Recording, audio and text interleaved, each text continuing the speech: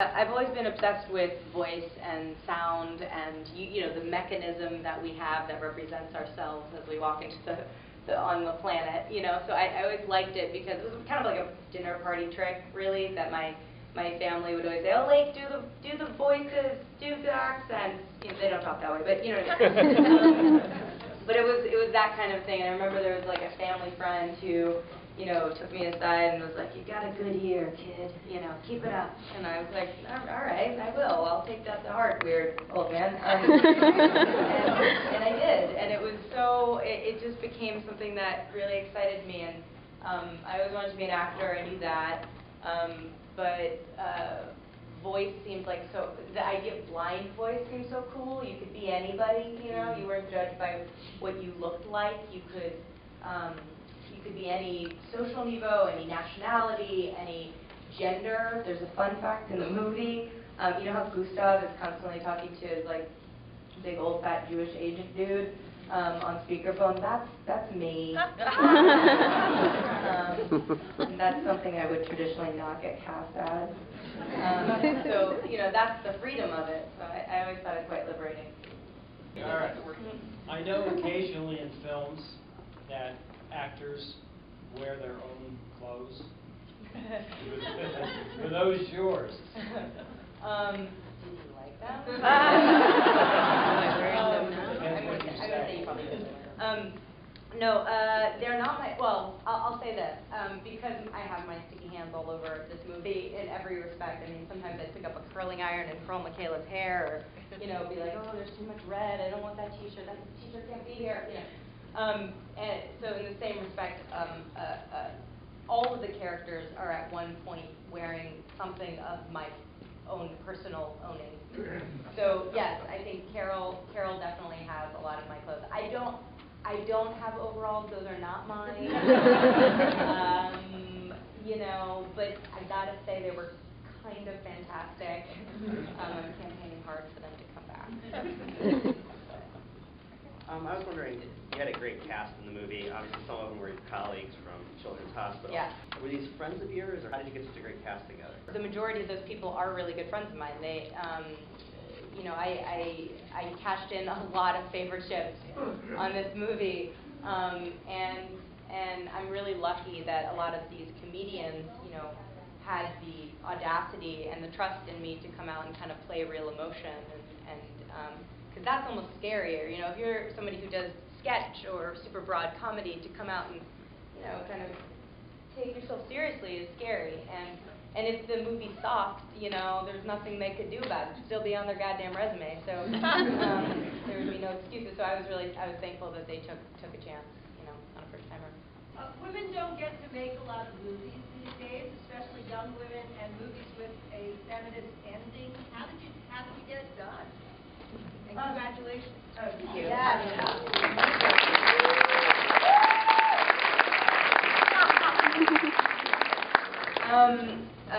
Thank you. I had great luck with this. I never felt like anyone was like, "Listen, kid, you know, you can't do this," or "You're a girl, bad, don't make movies." I never felt that way. And I'm very lucky for that, because I think in independent filmmaking, there are so many great ladies that are doing it, truly. Maybe not in the studio system, it's a different thing, and I understand that. But in the independent circuit, you know, especially at Sundance this year, you know, I sat, you know, with all the other competition directors, and half of them were women. I don't know, you know, they're literally half and half this year. And it felt great, and I look to this side and I see my friend Katie Aselton Duplass, who makes movies with her husband Mark Duplass, and then you know whether it's Britt Marling or Lena Dunham or Lynn Shelton, Nicole Hollis-Center, you know, within the independent circuit, there's so many. Julie Delpy, I mean, you know, Miranda July. You know, for me, I feel really supported, but I also honor the fact that it is somewhat still rare, and certainly in comedy, you know, let's say that. But I felt like I had a good team of people who were supportive, and it felt nice, you know. So. Oh wait, he really was in line. He thought, and then, okay. Yes, Q and A, EA's offer, I know. But, Oh my God, did you forget what you were going to say? I did, that's what I hate that. No, the EA part. Do you want us to come back? No, for the research, for the role for the voiceover, like, how long did you research the voiceover, the whole voiceover career? Like, how long, how much went into that, and did you even get to meet Don's family at all?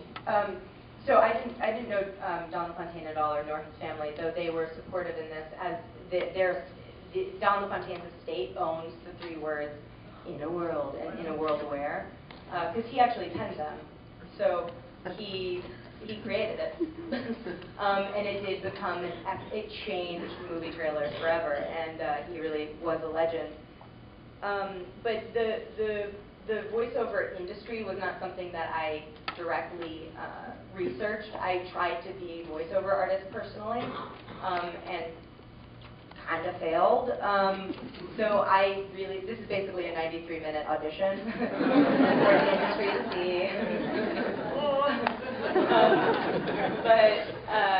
You know, so it's something that I have always aspired to be a part of. And when I went out on auditions, I remember seeing the lay of the land in those audition rooms. It was really, really specific, and there was a click, like those people did this thing, those people did that thing, and that's it. You know, and there's not a lot of like, hey, we want to help you come and be a part of this. It's like, there's fewer jobs.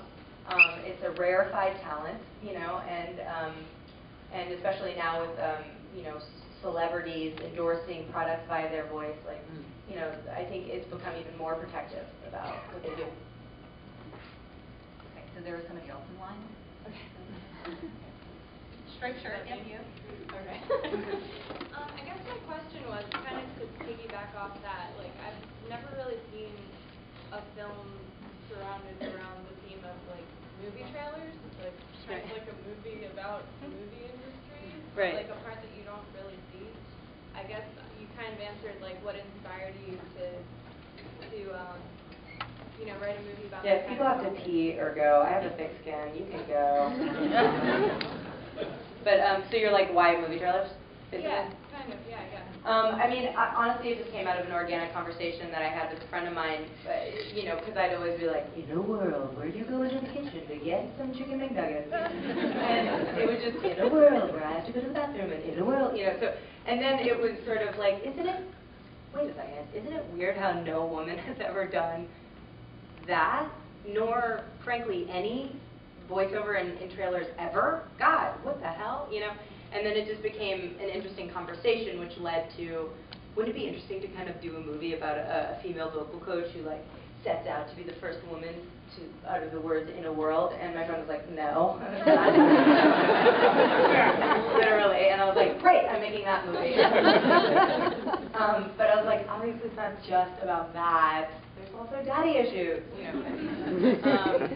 So, you know, it really just was, I thought it would be interesting and colorful, and I remember seeing The King's Speech, you know, that incredible movie, and being, you know, I was like, I had written In a World already, and I was so inspired, because I was like, there is something inherently auditory, you know, that is minute and very specified that is now visual, you know, it was really interesting to take something so specific and make it so visually interesting cinematically. So.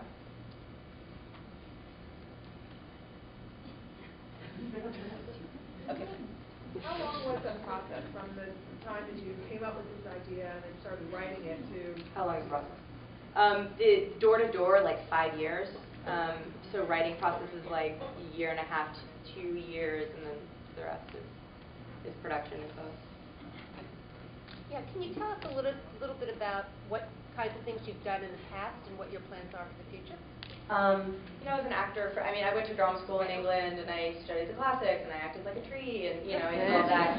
And then, you know, went out to Hollywood, and then they're like, get a push-up bra, and I was like, okay. So I did all that, and then, you know, I was constantly writing. I'd always been a closet writer, and my mom always really supported that. She wanted me to be a journalist, but I, you know, really wanted to be an actor, and I followed that path and have done a myriad of like TV shows and, you know, movie stuff, and then it's now sort of find myself here. But in future, I'm writing my next feature, which is really cool and lonely because it's just me and the computer.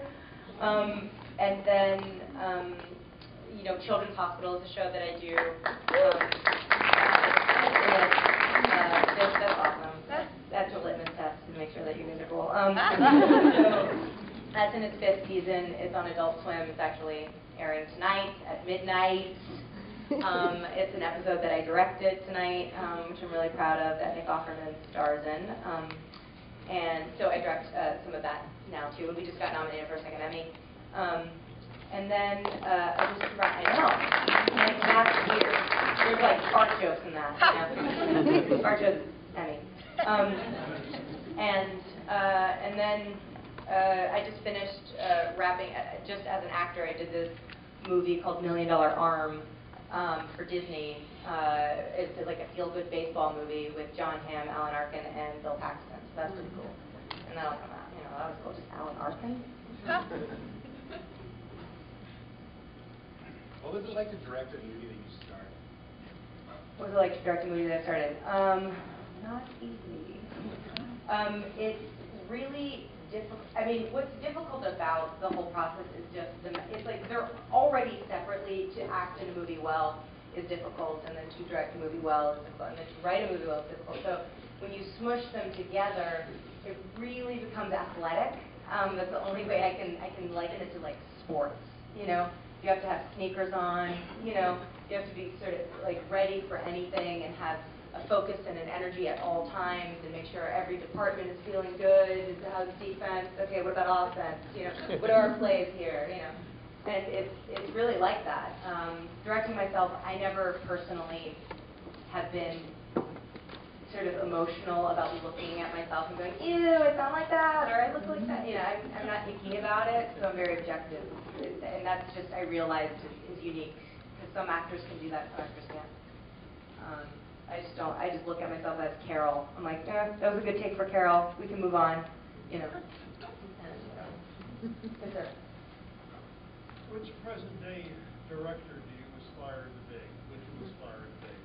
Present day is almost more difficult than past day, but because I think it's easier to sort of aspire to someone before than current. It gets too close or something.